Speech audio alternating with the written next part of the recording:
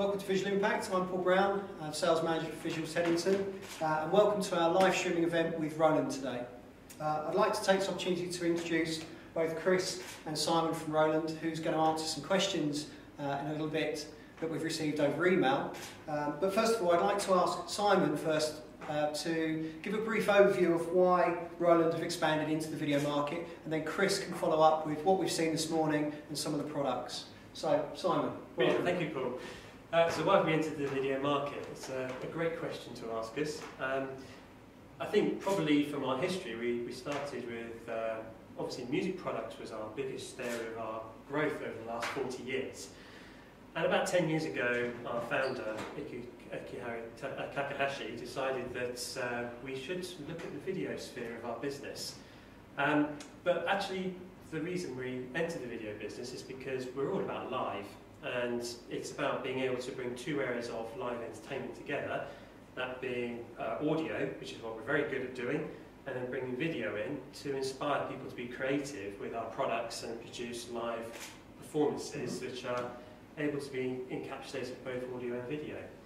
So yeah, if we just did audio only, it would only be 50% of the story for why we're in the live sector. Video brings the other side of the business together, and the fact that you've got the two gives a very strong story to our brand and is able to bring both areas of the market together and both areas of entertainment, visual and audio, into one area, which is why we're here at this junction of being able to provide video equipment to end users. Great, that's great, thanks so much. Chris, would you like to sort of give an overview of what we've seen this morning and what the attendees played with, first of all? Yes, thank you, Paul. Yes, so today was really all about how we've brought the audio and video together, as Simon was explaining, in the VR technology for live streaming. And we've been able to show people here today the new V-4EX, which is the 4-channel HDMI input streaming mixer. But most noticeably, the new VR50, which is the unit we have here. The VR50 HD is due with us in November. It's a sneak preview, almost exclusive for Visual Impact customers here in the UK, and features a lot of the HD SDI input capability, full HD output capability, as well as full HD streaming. And that's a bit of a world first in an integrated unit at this level. So we've been able to overview all of the range of products, demonstrate web streaming, demonstrate the simplicity of using one device for audio and video. Excellent, thank you very much. I think some of the feedback we've had today is that how easy web streaming can actually be, and certainly using the Roland product has made that completely simple and easy to access very, very quickly. So I think it's a nice product range. Okay, guys, we've got some questions that have come through from emails. Yeah, so if you can stand these questions quick fire around, okay? Chris in Manchester emailed in with two questions about the V800HD. So the first question is, will it ever have the ability to pass through audio through SDI? Well, firstly, this is bound to be Chris Pearson at LAS in Manchester, and hi Chris, if you're watching the stream. The answer to this will be, to this point, is unfortunately no. We're vision only on the V800HD. Okay. I could use a converter and de-embed the audio from the SDI. So, Chris, what you need is one of these. Excellent. Okay, so the next question is, this is Chris's second question. Can you rename the inputs so the preview screens can display your own text instead of using the defaults? Yes, absolutely. Chris, if you go exploring in the menus, you'll see on the system menu there is a section where not only can you pick all of the inputs, you can also choose whether or not those input names are displayed or not. So yes, you can customize those in the menus, and you can alpha and numerics to name all the channels. As well as actually reposition the cross points as well, if that's something that's required. That's a really good point, because not everybody wants 1 to 8 in the sequence 1 to 8. So cross points is really important. Yeah, thanks. Very easy to do. Good. There is a footnote here from Chris as well. It says, "Thanks, lovely mixer, by the way." So thanks so much, Chris. Thank you, Chris. For your question. Okay, next one is Simon from London.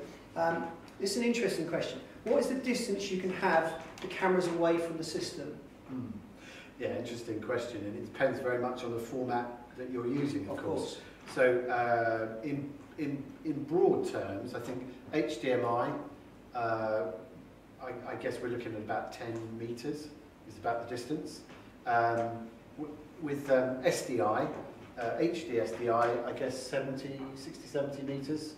Yes, HD SDI will travel up to 75 meters. Okay. But again, it depends on your device, your camera device that you're using, as well as the receiving device, whether it will actually clock 75 meters is questionable. Also depends on the quality of the cable in many instances.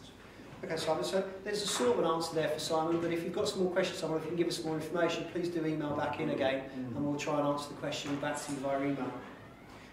Nick from London, is there a direct streaming output on V-4EX? Yes, there is.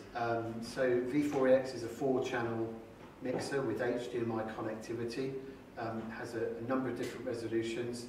It has local outputs and it has the direct streaming output. So it will output USB class audio and video and allow you to connect it to a computer to bring the audio video stream together for live streaming. Yes. Okay, brilliant. Brian in Bristol, is using a PC/software based system just as reliable? Loaded question. Loaded question. Purely depends on what it is, I guess. It's like anything software-driven products. You're highly reliant on the PC infrastructure that you're using. If that PC is badly put together, you are running the risk of something going wrong. Like anything, the more you spend on equipment, the more reliable it should be. But yeah, loaded question really. My take for Brian is that the advantage of the Roland products for live use is that you've got specific function-based design. So it's designed to start up quickly, it's designed to be applied in application very quickly, and it's designed to be able to navigate around the various options very quickly. With a computer, it's designed for multiple functions, and we all know and get very frustrated with how long it takes to reboot a number of different computers on the market. So I think all of those things would have to be factored into that live perspective, and if some of those things aren't important, then the boot times will be fine. But yeah, Brian, contact Teddington Sales. Let's talk more about your application and what Roland product can suit your needs. Okay, Tom from London again. Is there HD output? Now that's an interesting one, I think. That's a good one. We've got a range of standard definition products, SD, and we've got a range of HD high definition products, and high definition can mean different things to different people. When we talk about HD, we talk about full 1080p. We talk about the full resolution capability of HD, and we have products like the VR-50HD, which we're previewing here today, which is an integrated AV web streaming mixer, which will feature full HD. We have vision mixers like the V40HD and the V800HD, which are again full HD vision mixers and will allow you to scale inputs and outputs to suit a variety of different applications. So if you're looking, for example, at the VR3 or the VR5, the answer is no. But if you're looking at the V-4EX, then the answer is partly yes. And then there are the full definition mixers after that. So in simple terms, there's a range of HD output mixers that you have available. Yeah. It's again down to the application of and the specific product. Yeah. Okay. And one of the terms that we use is multi-format, meaning that we can accept any format as low as standard definition, all the way through all the formats up to HD at a 50p resolution frame. So yeah, we cover most of the bases that people look for. Okay, good. Thank you. Mark in the Midlands, on the VR5, is the encoder built in? No. Simple answer to that is no. You will need a software encoder, such as Adobe Flash Live Media Encoder, or Ustream, or Wirecast, or any of these type of supported encoders you can use. But yes, the answer is no to that. Okay. Stephen London, a question about the R5 again.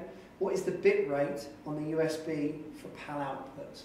Yes, so bit rate is 2 megabits per second at its lowest, up to 6 megabits per second at its highest.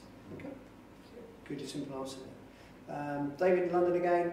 When is the VR50HD available and how much? That's the good question. question. Well, we're expecting it in November, and I think probably conversation with your sales department near the time would probably answer the question about how much, but we expect it to be circa £6,000 thereabouts. Okay. David, we'll keep in touch, and once we get the formal pricing, we'll come back to you and let you know straight away. Colin from London, do you have phantom power on the mic inputs on the VR3 or the VR5? Yes, we do.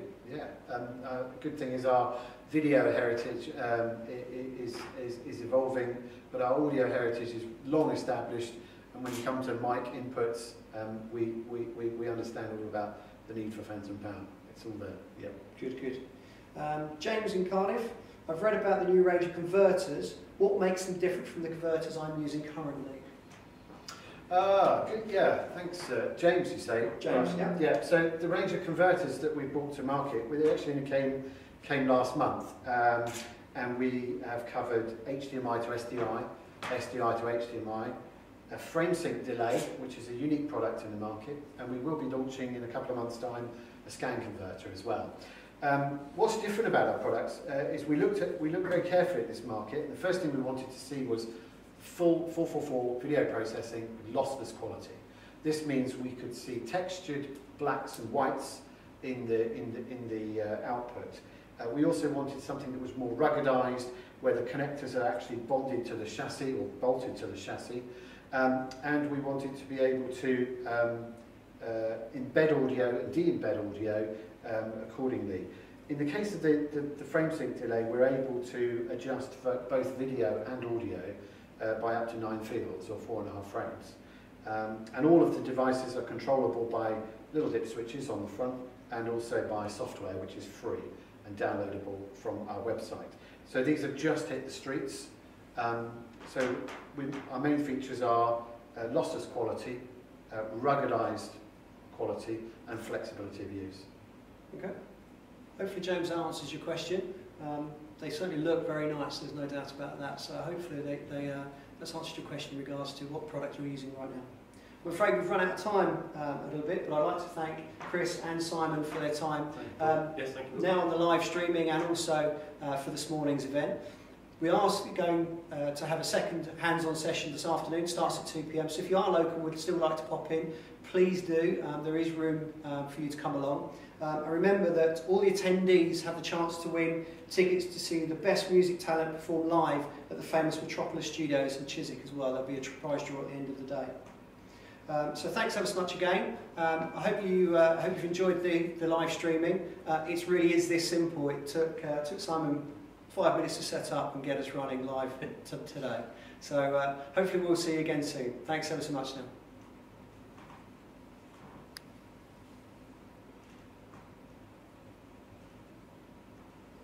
Good. Okay. Yeah, thank you very much. Okay. All right.